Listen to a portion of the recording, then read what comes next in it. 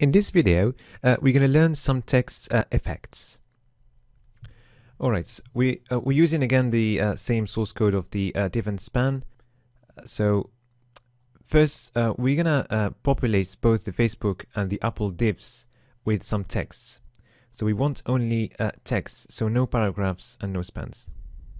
Okay, so let's just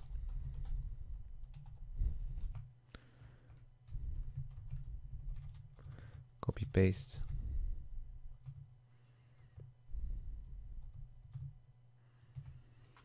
Okay, we're gonna move to the Apple div in a bit once we are done with the Facebook one. So now, as we can see, the text in the Facebook div is overflowing, and we're gonna play a little bit with a few text effects so that we can understand how we can control how our text is displayed inside the div or outside the div. So the first property we're gonna use here is the overflow property. So we want this overflowing text to disappear. So the this property needs to be set to hidden, and now we don't see any text overflow. Okay. Also, we mentioned that the text is wrapped by default.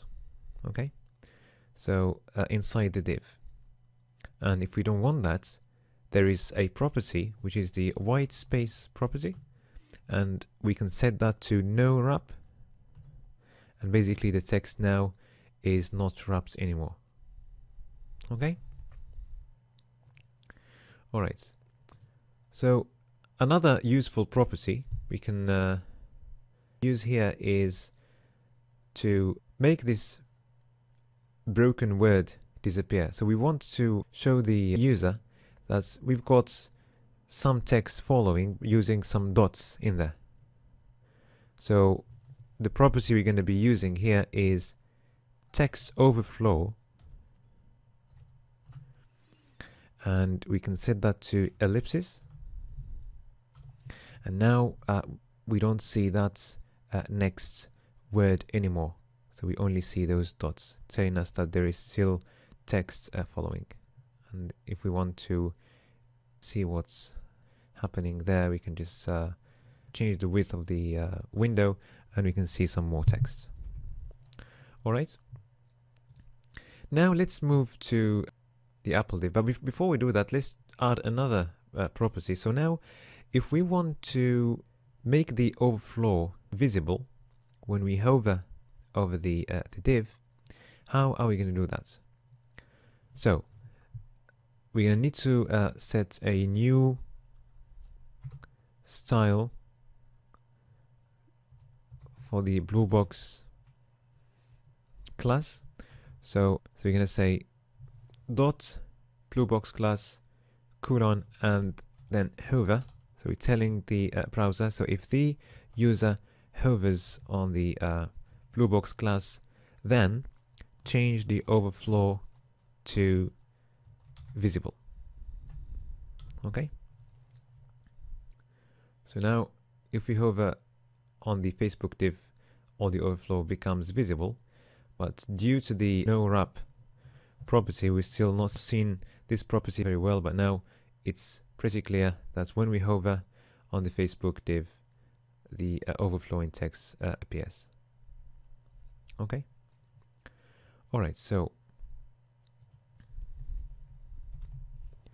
now let's move to the Apple div, and this time, okay, let's populate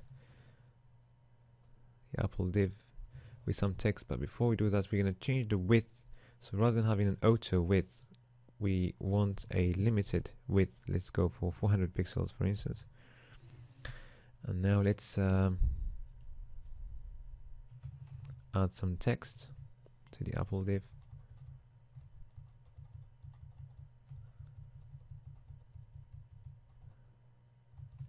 Okay, and let's have a word, a long word. Okay, let's have long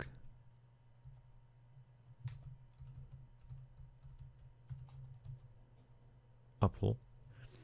And let's have another long word. This time let's make it really long.